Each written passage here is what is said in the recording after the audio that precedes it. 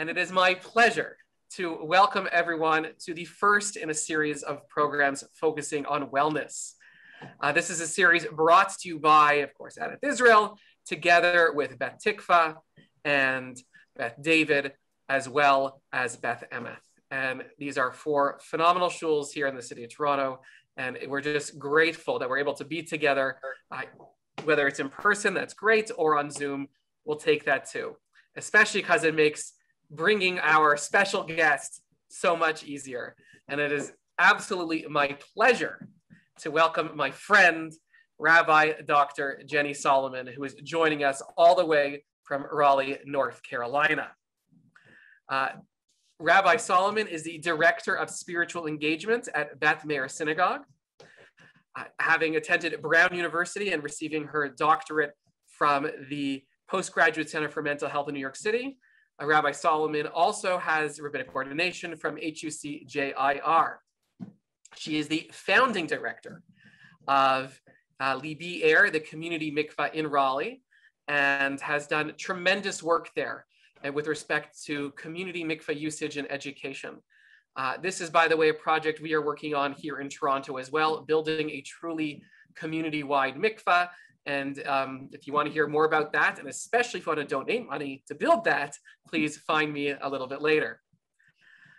There are tremendous qualities of Rabbi Solomon I just want to tell you a little bit about. She is a fantastic rabbi, educator, leader of creative Jewish prayer and ritual. I think she's recorded a couple of different music albums, but most importantly, aside from her husband, Eric, who's also a rabbi at that shul and another good friend of mine, she has a phenomenal and gorgeous family. So without further ado, here's my good friend, Rabbi Dr. Jenny Solomon. Thank you so much, Rabbi Cutler. And thank you to this amazing just combination of communities that have come together to support one another through what has been an incredibly challenging time. And I just extend so much love and compassion. I know that living in the States, we're a little bit further along in the journey, and you are just hanging in there, and hopefully the next phase is soon around the corner. So it's a joy for me to be a part of this wellness series, and just to see if I can offer you some of the tools that I've been using in particular through this last year and a half to cope. And so I have lots of buckets, no surprise as a rabbi, but I have lots of buckets of spiritual practice that are supportive to me in an ongoing way. And one of those buckets is mindfulness meditation. So there are all kinds of mindfulness meditation practices, and perhaps you are already familiar with some, or you're regularly practicing meditation. One of the things that I love about meditation is that we always come to it with a sense of beginner's mind. So even if you've been practicing meditation your entire life, you've never breathed this breath. You've never met this moment before. So we're all learning, and we bring with it a quality of curiosity, hit lamdut, a kind of learner's stance every time we come together to sit. So I'm going to talk a little bit about mindfulness, just so you have a sense of where I'm coming from. And then talk about why mindfulness meditation in particular, some of the central tenets of mindfulness meditation, why and how they can be helpful and supportive. And then most importantly, we're going to have an opportunity to practice together. So I hope that our practice will be helpful and supportive here in this moment, wherever we find ourselves. And that I'll send you away with a PDF of the meditations that we're going to do, so you have the text, and that hopefully there are things that you can practice on your own as you go forth. All right. So when I think about mindfulness, I kind of like to boil it down to a very simple set of instructions, and that is pay attention. So paying attention for most of us is not necessarily difficult, although sometimes it can be. We do it all the time. but we rarely do it with a quality of compassion and intentional awareness. So we really, not only are we paying attention, but we know we're paying attention. And we're paying attention with a kind of warmth, a quality of chesed, of loving kindness towards our experience. And like everything else in life that we want to become more grounded in and aware of, it's something that we practice, which is also something that I love about mindfulness meditation. It's not something that anyone can ever really master or you get a good grade in. There are no good meditators or bad meditators. We just practice. We practice. So practicing for me has become extremely, extremely important during this pandemic. Why? For somewhat obvious reasons, the pandemic has brought about all kinds of difficult feelings. Now, as human beings, we always are forced to encounter difficult feelings. That's just part of the human experience. All of us meet suffering. We meet situations that bring about disappointment and anger. But it feels like this pandemic has been a kind of intensification and marathon or ultra marathon experience in some of the more difficult feelings and experiences of life. So I'm curious, we'll use the chat for just a moment. And if you just want to put into the chat, you could just list out, with one word, some difficult feelings or states of being that have been really consistent during this time. So let's just take a moment. Feel free to add something, one word in the chat, a feeling or a state of being that has been really challenging. Fear, in a rut, anxious, sadness, anxiety, overwhelmed, lonely, isolation, exhaustion, frustration, isolation, stress, crying. Yes, yes, all of these things, guilt, lousy time to look for a house or an apartment and move. Oh my goodness. Yes. Lonely. Yeah, absolutely. So there are more things coming. Helplessness, right? Lack of control. So mindfulness, by offering us a moment or an experience or a period of time, a practice in which to expand our quality of loving awareness, can help us be less reactive to some of these states of being and more responsive.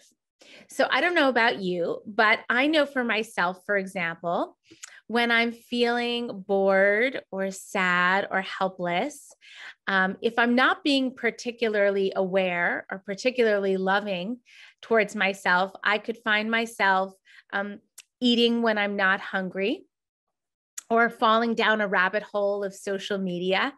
I'm sure you have your own things that you could easily slip into. Totally natural. We all do this.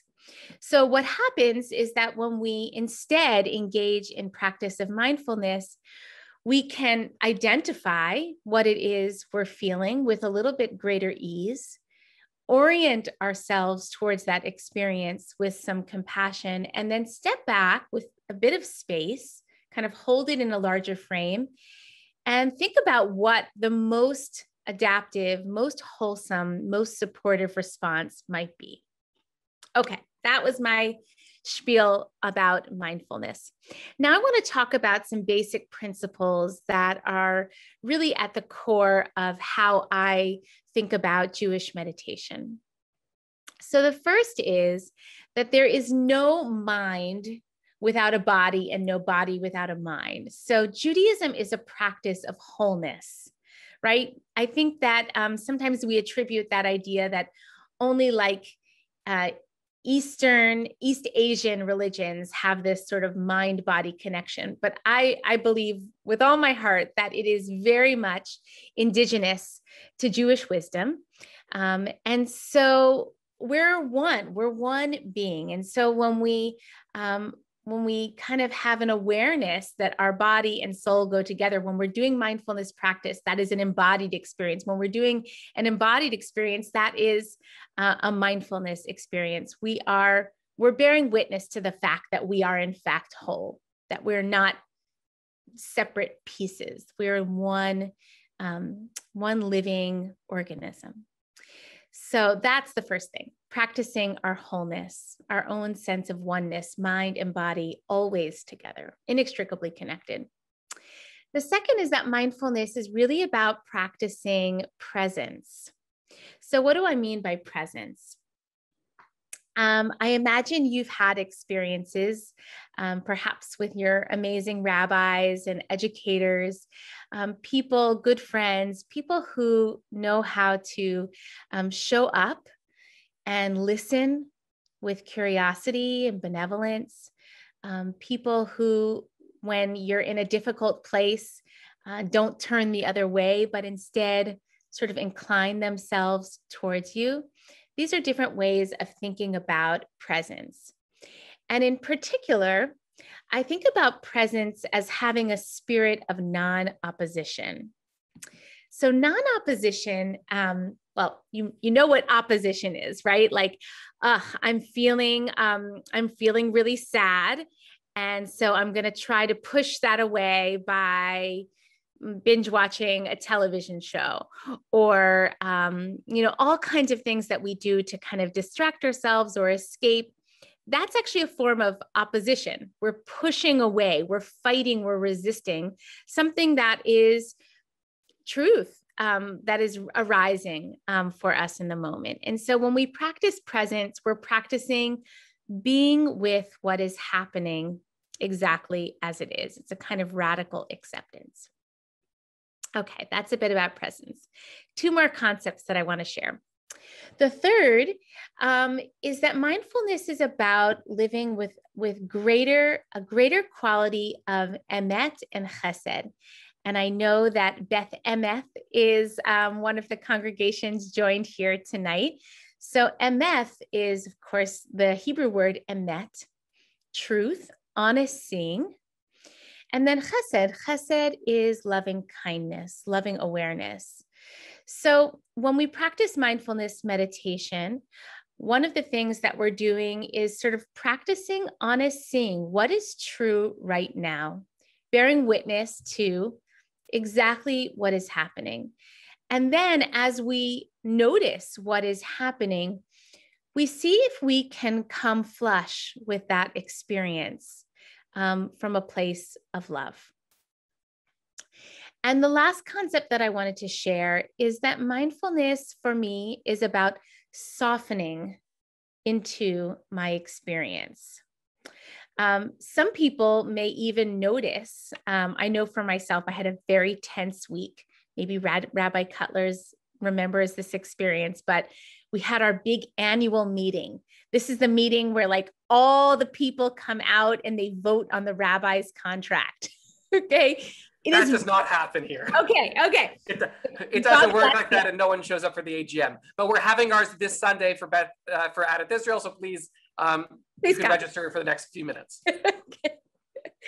God bless you. You're doing it much better than we are. In any case, this was, oh my goodness, so much tension in my body. I mean, I could feel it for weeks and days on end in all kinds of places, in my jaw, in my back, just a lot of tension. And so maybe you notice that from time to time, like, oh, wow, like my shoulders, they're up to my ears, or, my neck is sore. We're all doing a lot more sitting, a lot less moving around. So can I bring some softness, a quality of softness to my experience? And of course, it is, I don't know anybody who can sort of maintain an ongoing quality of softness, especially under difficult circumstances, without pause. That's not possible. But with mindfulness practice, we can remember. And then when we remember, see if we can practice softening into our experience. Okay. So one of the central mindfulness meditation practices is called sitting. And again, I know you all are an incredibly knowledgeable and wise group. So many of you may have a little or even a lot of experience with meditation, with seated meditation, with sitting. But since I know we're not all coming from the same place, I hope you'll be generous in giving me a moment just to describe some of the basics so that we can sort of all begin together. So first, as we think about seated meditation, it's really good to know that, that our minds are busy, like all of our minds are busy. Whenever I start teaching a new meditation group, there are always people in the group that say, I'd love to do meditation. I've tried a bunch of times, but I'm terrible. My mind is always busy. So I'm going to let you in on a little secret. All of our minds are busy. That's what they do. They think. That is their job. So if your mind is busy and it jumps from thing to thing, and you might have heard of the idea of like monkey mind, just know you're human, and that all of us have brains and minds that do this very thing. And so one of the things that we do in meditation to help bring about concentration and focus is to have some particular object or set of words so that we can help bring our attention to that object or set of words over and over again. Now, I'm just going to reiterate, even if you have an anchor like your breath or a set of words, know that your mind will wander.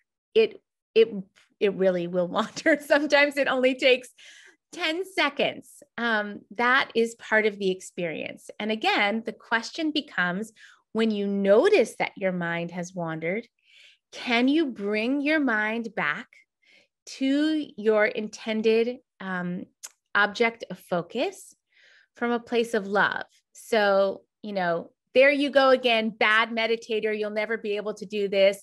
That is not the voice that we're trying to cultivate here, but rather, mind wandered, coming back to the breath with love. Okay, so the last thing that I want to say before we get started in some practice is that I like to think about this practice a little bit like stepping onto Noah's Ark. So you may remember we're, of course, much further on in the Torah cycle now, but if you can remember back to Parshat Noach, one of the things, Noah is commanded, Aseh lecha teva, that you're to make for yourself an ark. And so when I think about the quality of my sitting practice, I think about it a little bit like stepping onto an ark. It's like stepping onto a place that is a refuge. An ark, unlike a motorboat, doesn't have a GPS system. It doesn't have a rudder. It doesn't have a motor. It invites us to just take some time to float with a kind of faithfulness.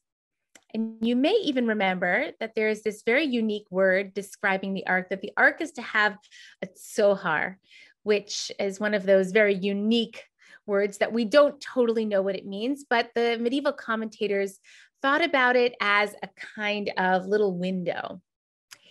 And this is also an important part of my practice because I don't practice meditation so that I can remove myself from the world. That is not the kind of meditation that I do. I practice seated meditation so that I can live with more love and more caring and kindness and a quality of peacefulness in the world as it is with the people that I'm connected to, exactly where I am. And so when I think about being on that ark, it's important for me to remember that I don't step onto the ark losing connection from my life, exactly as it is. All right, so we're going to begin practicing. And the most important thing as we get started is to find a good seat. So in meditation, that You don't have to have a special chair. You don't have to sit on the floor in a cross-legged position. Thank God we don't have to bend ourselves into a pretzel. You really just need to find a seat where you can feel supported and comfortable. And so when we sit in meditation, we want to sort of strike this balance between feeling both calm and alert. So being in a supported seat where we're comfortable and we can sort of sit in a dignified way, but if you have fidgets, if something doesn't feel right, if you need an extra pillow, it's a good idea to get that into place. So as we sit here, and I'm going to guide you every step of the way, we're not trying to do anything per se. So it's not, you may have this question like, am I doing it right? What am I supposed to be feeling? You can release all of that. This is really about practicing a certain state of being. So you can maybe even think about us, remember that we are human beings. That meditation is a practice in which we practice our being. So we're not trying to achieve anything at all. So I'm going to invite you to get into your good seat, make any adjustments that you need. And begin by, if you feel comfortable, allowing your eyes to close. And if that feels uncomfortable for any reason, you can allow them to just, your gaze to soften. You can keep your eyes at half mast. But if you allow your eyes to close, it just helps calm the nervous system and sort of turn down the volume on all the external stimulus. I want to invite you to just take a nice deep breath.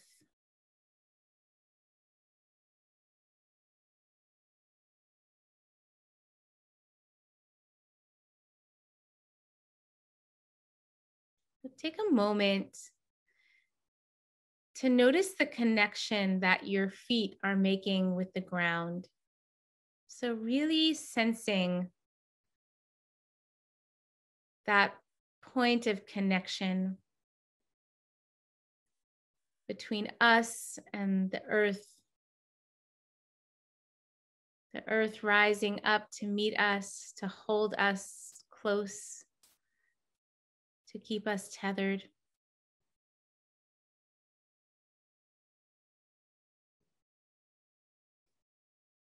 And now bring some attention to your hands. They may have naturally sort of fallen comfortably on your lap, palms down.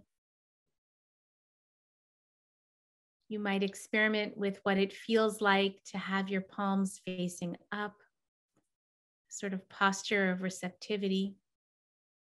Or you may even kind of cradle them, holding one hand and the other in front of you. That might feel very supportive and loving. There's no right or wrong way to position your hands, but just take a moment to notice what feels good and right in this moment.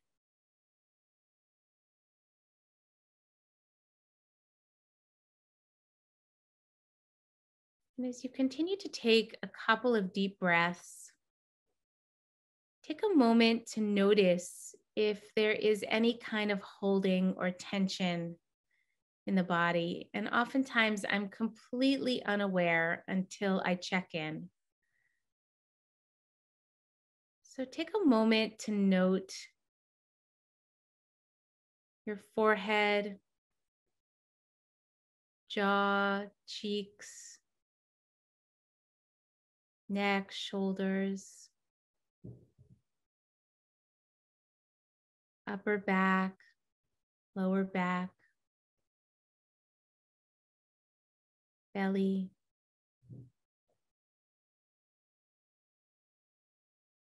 And as you scan the body, see if you can take some deep breaths that actually bring about a quality of softness. a quality of non-opposition. No need to brace for impact. Just radical presence here and now.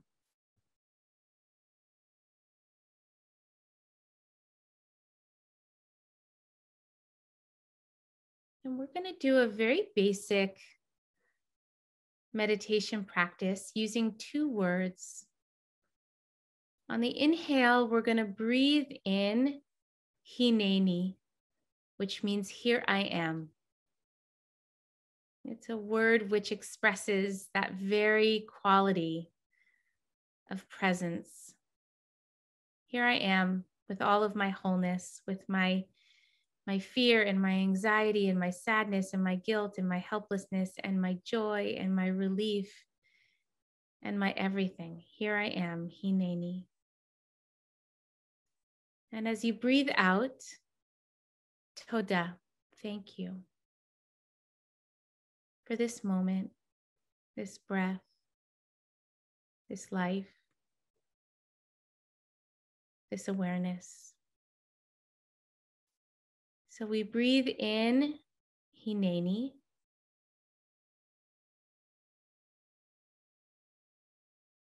Breathing out Toda. And you just hear the words in your mind's eye. You don't actually have to say them.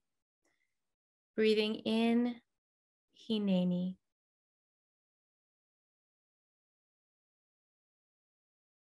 Breathing out Toda. Thank you.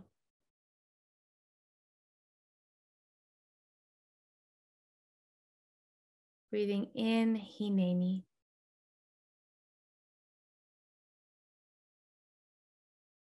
Breathing out Toda.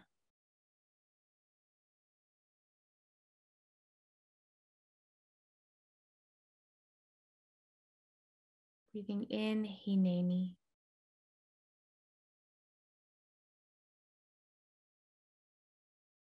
Breathing out Toda.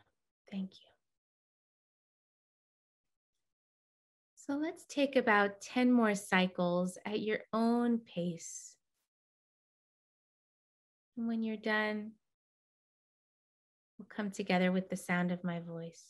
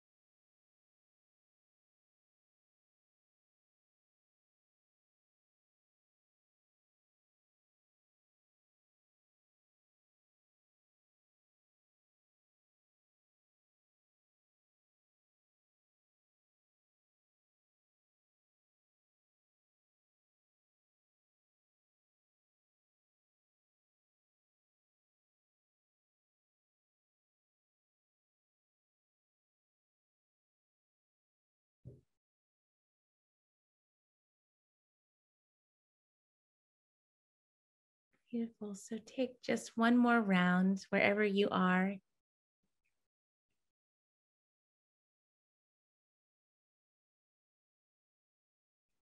And when you're done, you can open your eyes. And just notice for a moment. Notice how your body feels. Notice any shift in your state of mind. You don't have to judge it or tell a story about it, but just notice what might feel different in this moment. And if you'd like, if you want to put into the chat, again, just one word or two words, and just share with the group maybe something that you noticed, how you're feeling in this moment, what you remembered. Calm, relaxed, calmer, calm, peaceful, slower heart rate. Beautiful. Relaxed. Excellent. Great. I feel those things too. Slowed the pace. Relaxed stomach. Nice. I have somebody in my own congregation who attended a meditation class that I did. Oh, I love these. Edges have softened. Beautiful. So relaxed. And I think she was a little bit skeptical of the whole thing. It wasn't totally her groove. And then a couple of weeks ago, she went to donate blood, which she hadn't done in many, many, many months since COVID began. And we held a blood drive at our shul. And the person who was taking her blood was running her vitals at the beginning. And they said, you know, we'll eventually be able to do this, but your heart rate is just running way too fast right now. We're going to need to wait for your heart rate to come down before we can proceed. And she's like, oh, I think I'll try that, that Hineni Toda meditation. And she was amazed after like 3 minutes. It was magical. And literally they came and took her stats again, and her blood pressure was radically different. So it really does. It does work. It's very simple and it works. Beautiful. Okay. So before we go on to the next practice, I was thinking a little bit about mindfulness meditation in the context of this week's Torah portion. Some of you are probably well aware, this is Parshat Korach. So we're in the part of our wandering through the wilderness.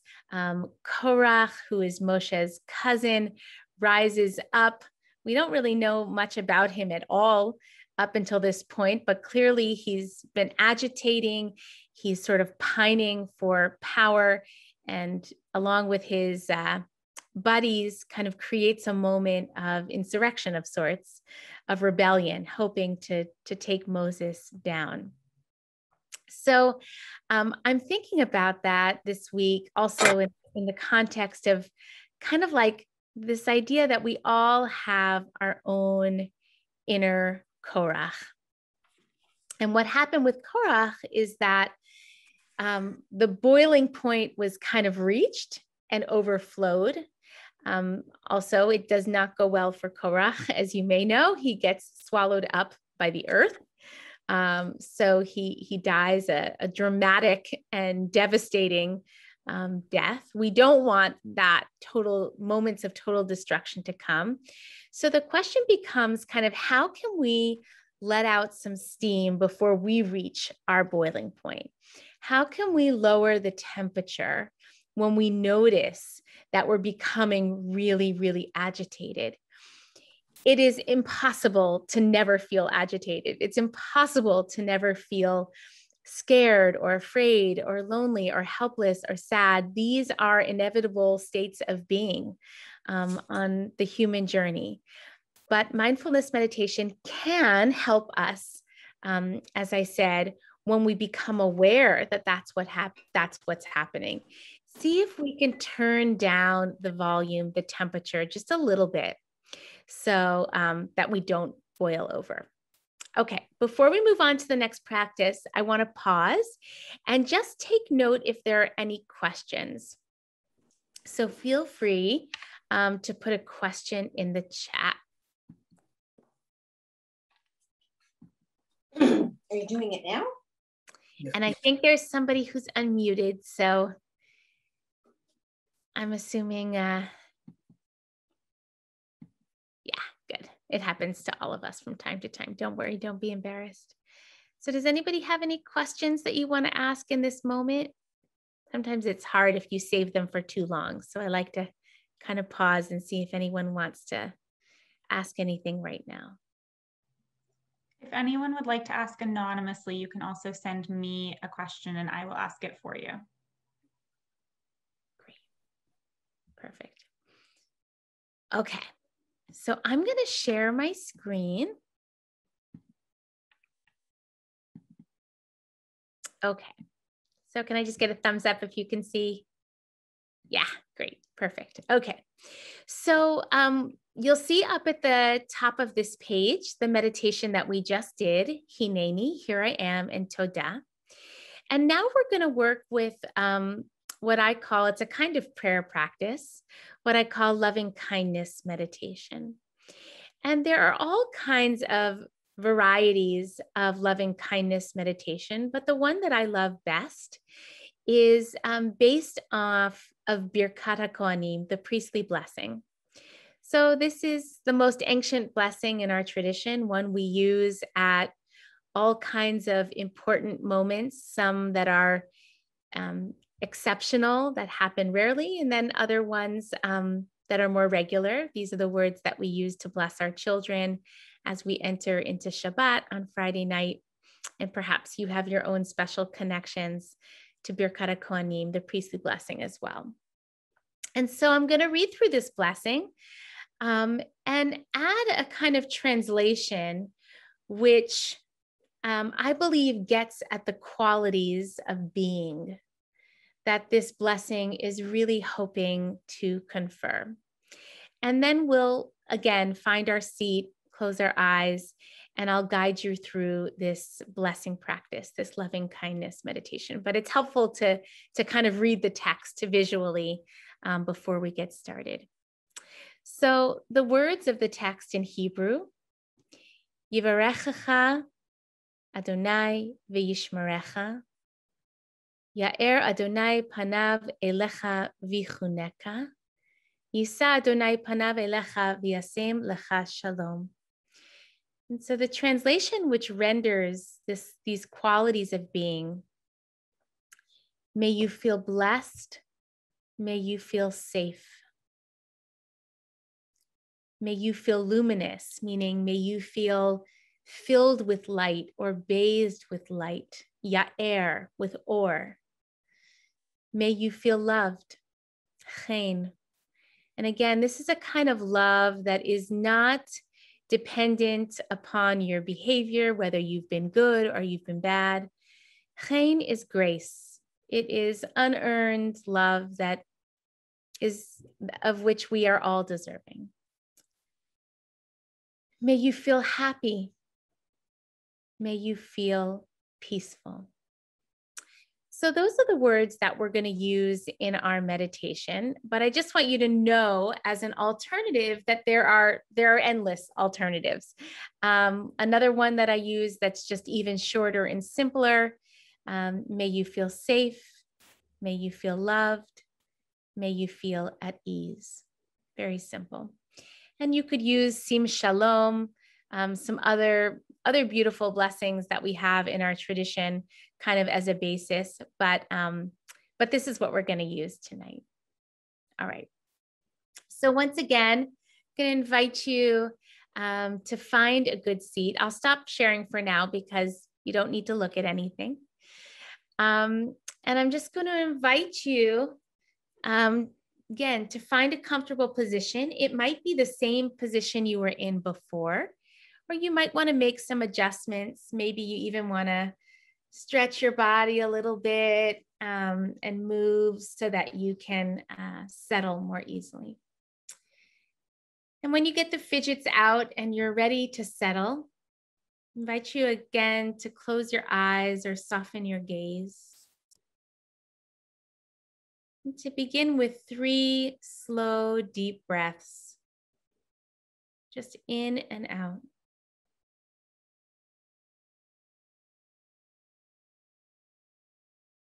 No need to force it or shape the breath in any way.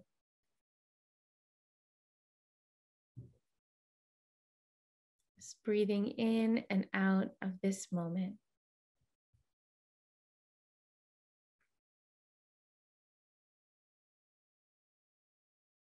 Take a moment to notice the connection again between your feet and the ground,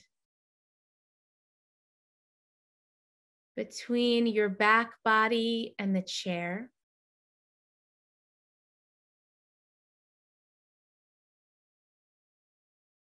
Gently allowing your hands to rest wherever it feels comfortable, supported, safe, easy. And take a moment to notice if you can feel a sort of isometric pull between feeling rooted and grounded, but also lifted. Spine and crown of the head sort of gently reaching upwards. So there's this sort of root to rise quality in the body.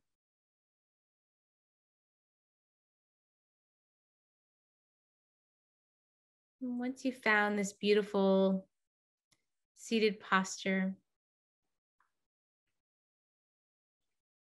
I'm going to invite you to imagine someone in your life that you love so deeply, without qualification, without question, without condition.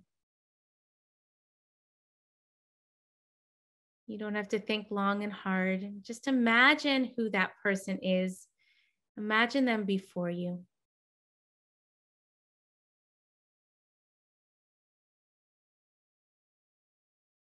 And we're going to offer them this blessing.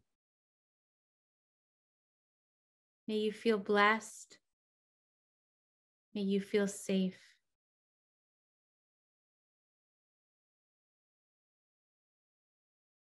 May you feel luminous. May you feel loved.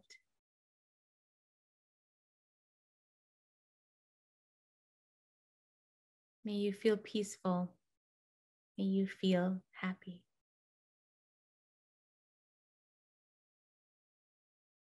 Together we breathe in and out.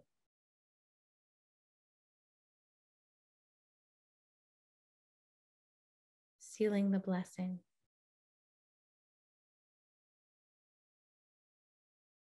And now I invite you to bring to mind somebody who you like, somebody who you have a sense of affection.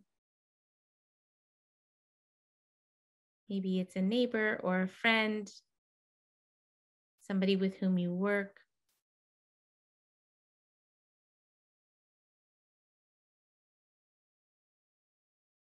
May you feel blessed. May you feel safe. May you feel luminous. May you feel loved. May you feel happy. May you feel peaceful. Together we breathe in and out.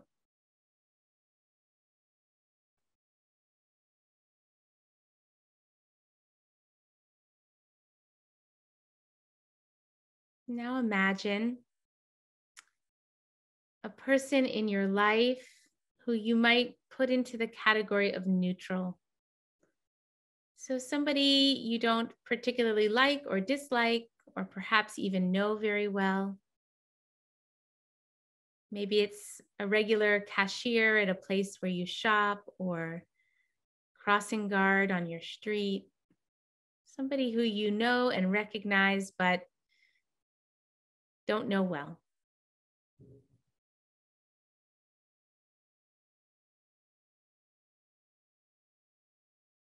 May you feel blessed. May you feel safe.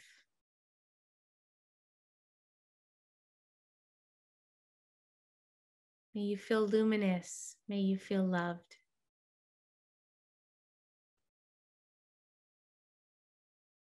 May you feel happy. May you feel peaceful.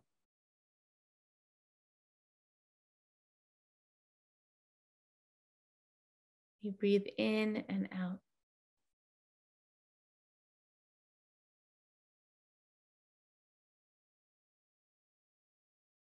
Now I invite you to imagine someone whom you find difficult.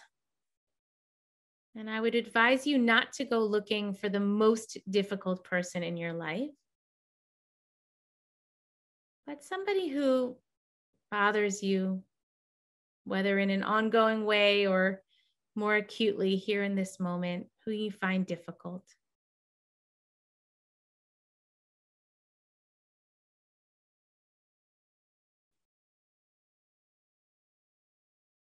May you feel blessed. May you feel safe.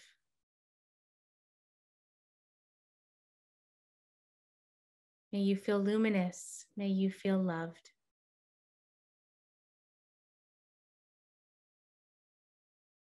May you feel happy. May you feel peaceful.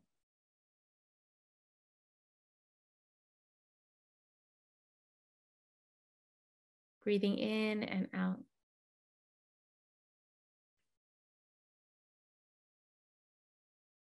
And finally, we bring that blessing into our own being.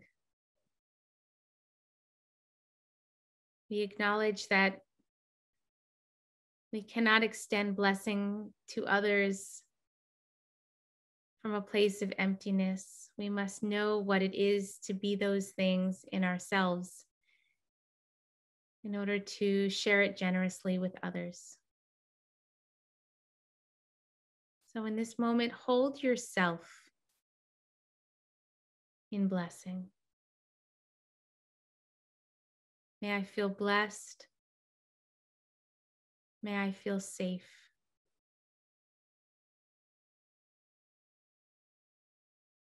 May I feel luminous. May I feel loved.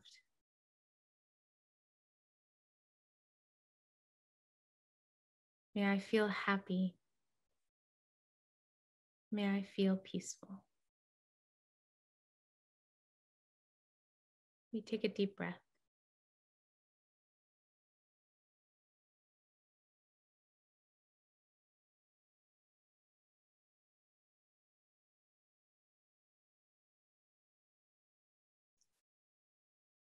And we now extend these blessings to all beings, those we know, those we don't know, those we like, those we love, those we find difficult. May all beings feel blessed. May all beings feel safe.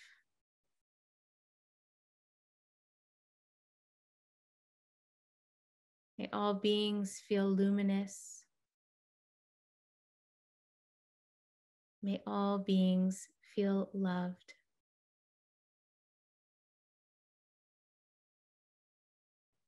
May all beings feel happy. May all beings feel peace. Together we breathe in and out.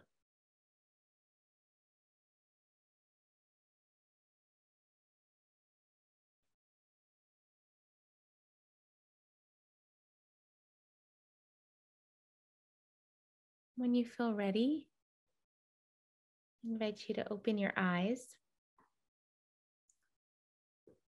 And once again, just take a moment to notice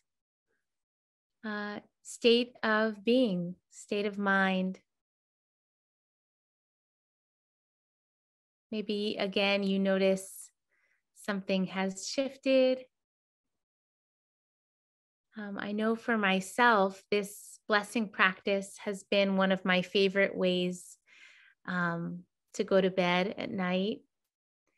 And not only because it lends itself to allowing myself to relax and sleep, because it generates a quality of generosity, of goodness towards others.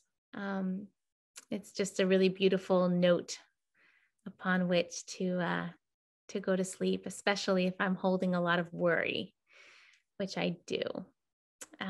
Okay, so Shelley says sense of well-being. Beautiful. Great. Anyone else want to throw anything into the chat? Something you noticed, something you thought of, something that surprised you?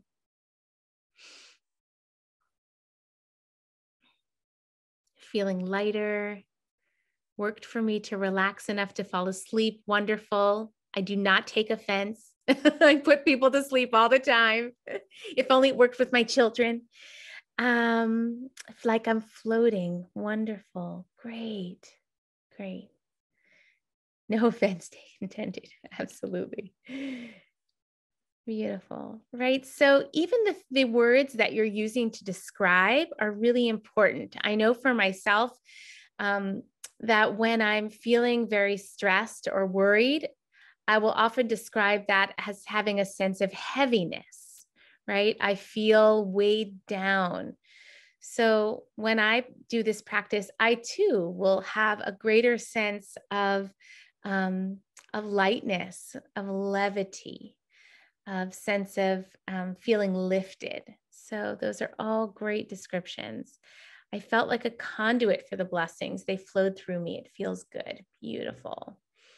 And just on that note, sometimes when I feel like I'm sort of perseverating on negativity, whether it's worry or sadness or loss or disappointment, this blessing practice is a very helpful way of shifting out of that sort of train, which can just keep going and get into a very different kind of way of being. Wonderful. All right. Hard not to go off on a tangent with each person that I'm focused on. Yes, that can happen. That's why we practice.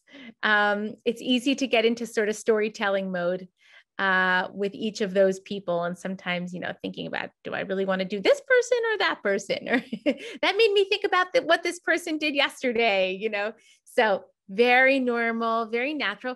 We just practice. And the more that you practice, the easier it becomes not to fall into some of those traps. Helps dealing with a recent loss. Beautiful.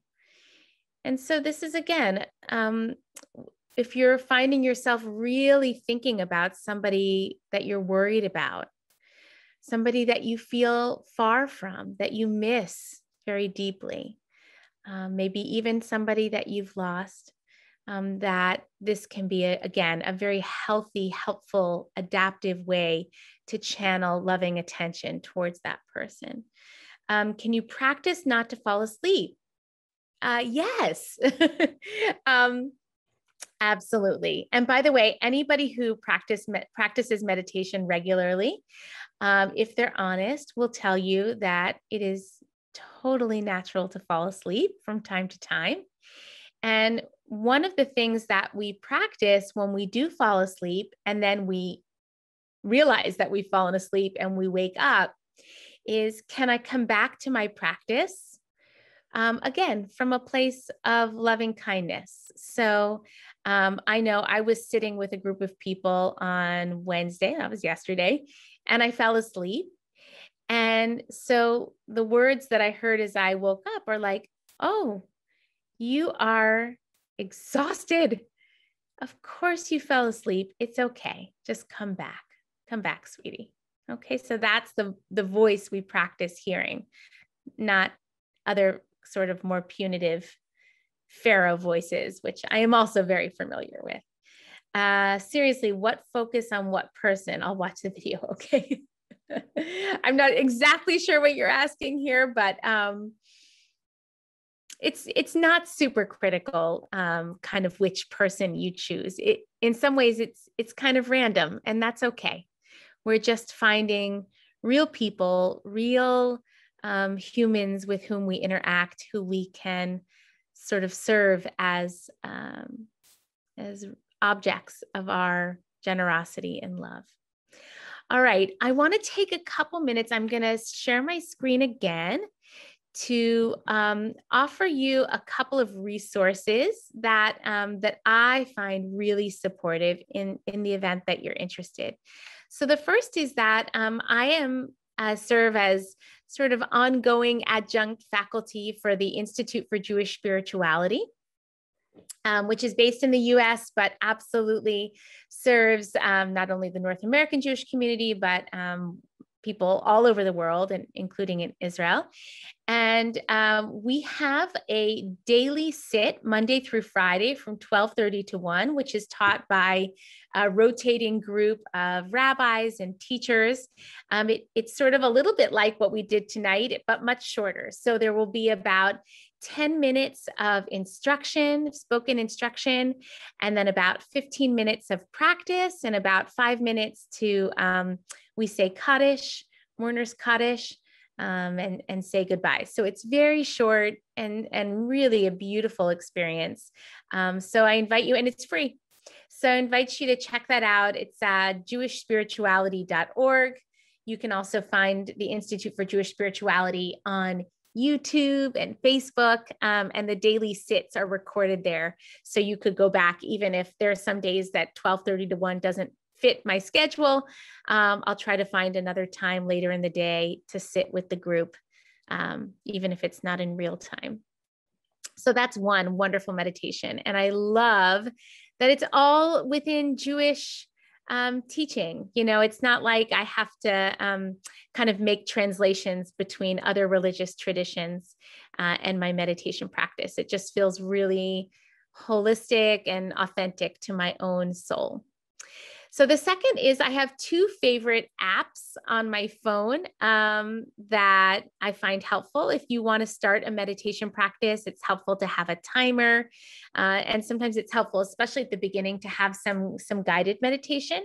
And so one that I really like is Insight Timer.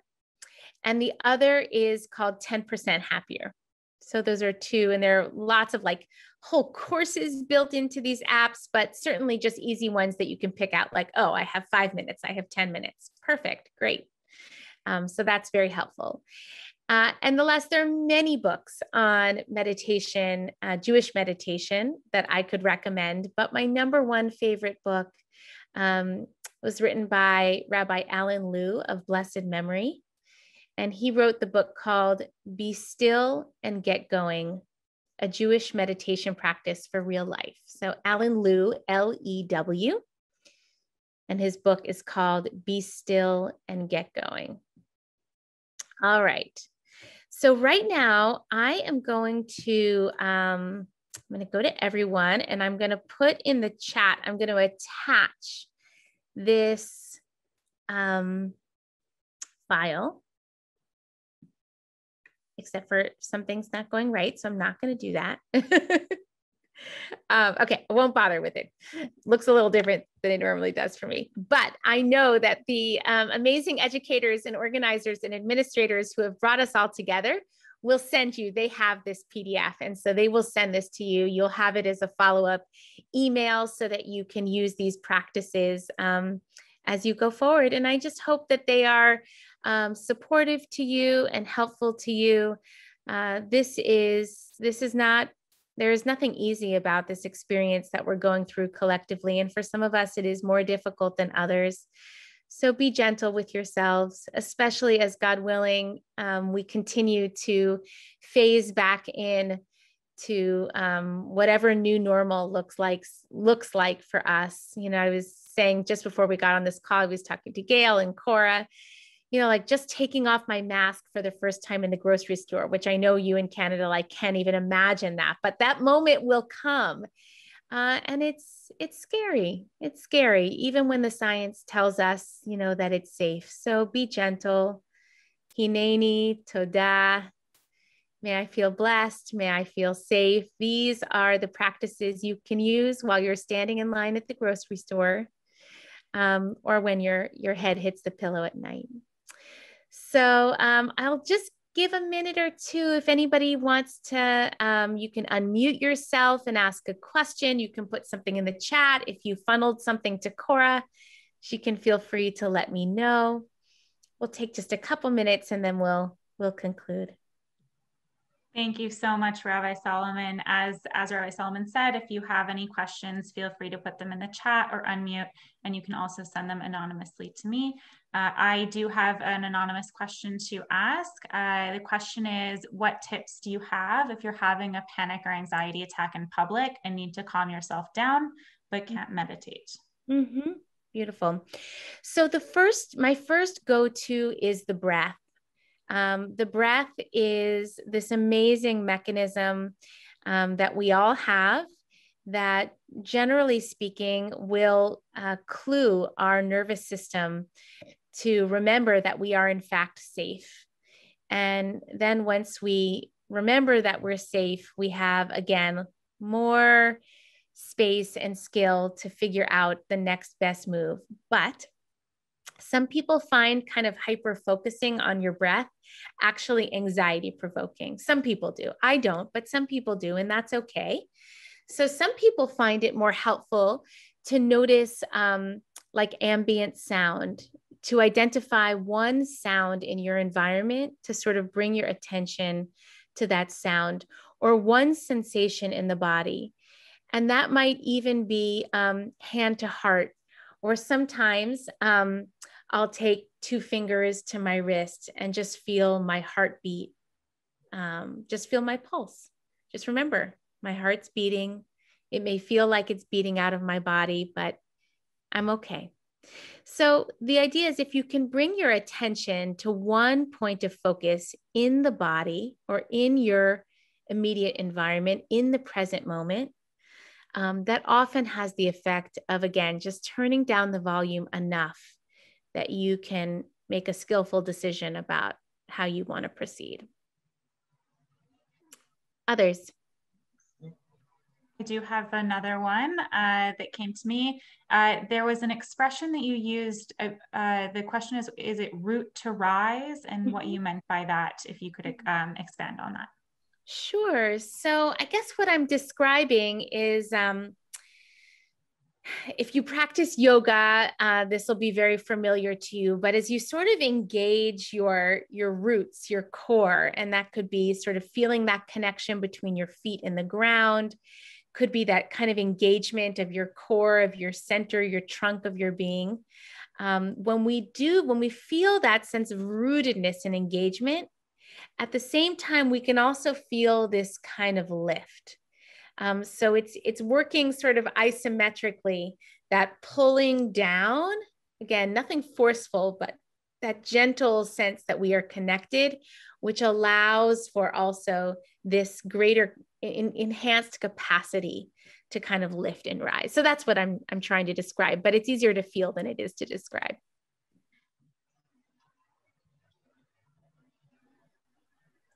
Anyone else would like to unmute or send in a question? I have one here that is about when to use which meditations and how you start to decide kind of what you should be using, and whether there's some sort of flow chart or something that can help you understand. Yeah, great question. That's one of the wonderful things that starts to happen in meditation practice. And that's been my experience, is that the longer I practice, the more I've learned to trust myself. So instead of sort of imposing my mental will on my body, okay, right now I'm going to do Hineni Toda meditation. Instead, when I pause to practice in the midst of my day, just noticing what is this moment calling for right now. So for example, sometimes if I'm in a really, really agitated state, I may need to just lie down on the floor, kind of in that corpse pose, that pose that you might do at the end of a yoga class, one hand to my heart, one hand to my belly, and just breathe. On the flip side, if I'm, moving through my afternoon and I cannot keep my eyes open, that is not the meditation that I want to do. I may sit up in a comfortable chair and do Hineni Toda. So it's really about responding to the moment. And the more that you practice, the more that you sense kind of what it is, where you want to place your attention, and what the most skillful way to channel your attention might be. So that's just a practice kind of thing. Trust yourself. Great, thank you. Another question here is, can meditation help with decision-making and ambivalence? That is my experience for two reasons. One is that, again, meditation has really helped me learn to trust my own experience, right? The noise out there that's telling me this or that, or this or that, you should do this way, or what if I do this and then that happens, right? All the kinds of things that we can get caught up in hearing very loudly that gets super amplified, especially in a moment of difficult decision making. When I come back into my body, into my own breath, in the truth of my experience, I usually know the next best step.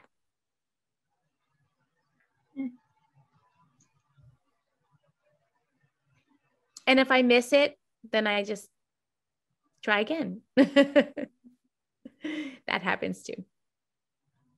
Maybe one more question? Anyone? There is another question. This person is saying that their mind is often distracted during prayer, and if meditation can help with that. Yeah, absolutely. Absolutely. So the same thing that happens in sort of seated meditation, like we practiced tonight, happens to me in tefillah too. And you're not alone.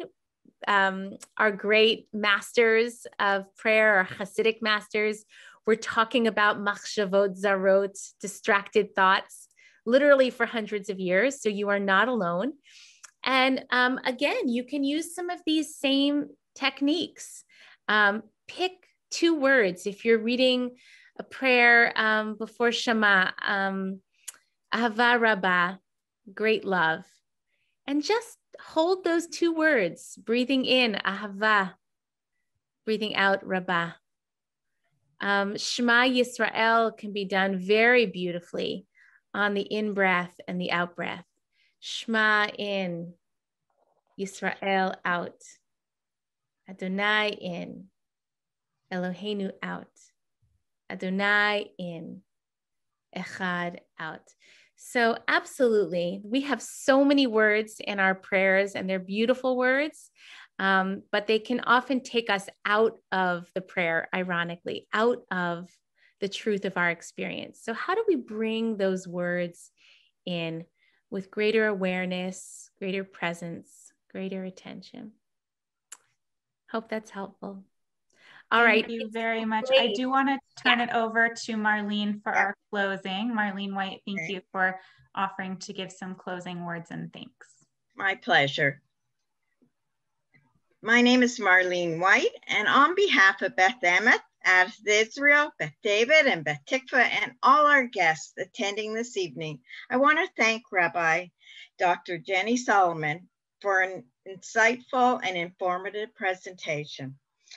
We can all certainly identify and learn from what Rabbi Dr. Jenny Solomon has shared with us tonight.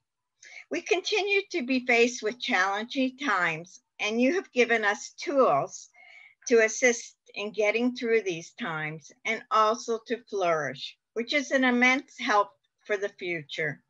Once again, thank you, Rabbi Dr. Jenny Solomon, for this wonderful, wonderful evening. I would like to remind everyone of our next program in this series, and it's entitled Reconnect the Disconnect, Learn the Art of Conscious Communication with Terry Klein, which will take place on Tuesday, June 22nd at 7:45. Please consult your synagogue website to register. Thank you to everyone for joining us this evening. Stay safe, and we look forward to seeing you at our next program. Thank you so much.